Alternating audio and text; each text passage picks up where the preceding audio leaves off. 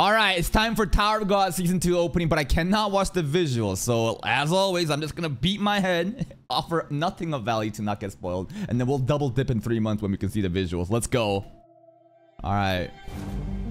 Oh. Oh, this intro.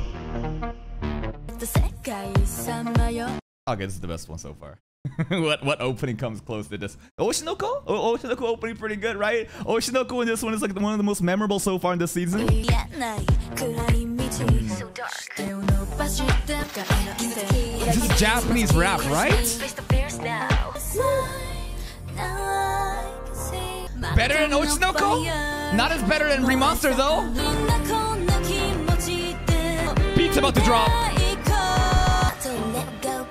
Wait, I got baited. I got baited. No, no.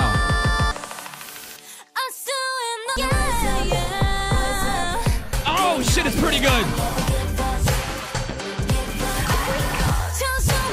This is a K-pop group? Okay.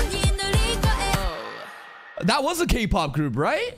I couldn't tell if she was speaking Korean. I should know because I'm goddamn Korean, but sometimes during the songs, it's a bit hard to understand if they're trying to like rap in Korean or Japanese, but goddamn, I can't watch the visuals. But the song itself, dude, that's pretty goddamn good. All right, ending.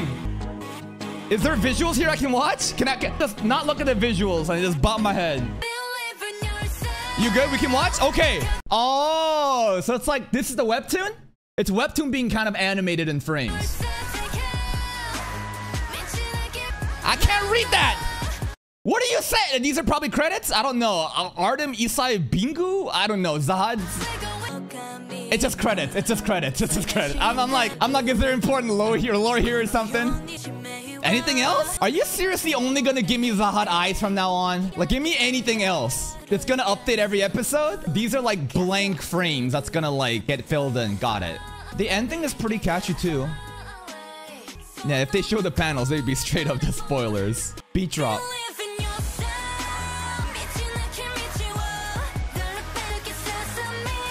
Ending is really good. That opening though was like, god damn, bro. From the intro too.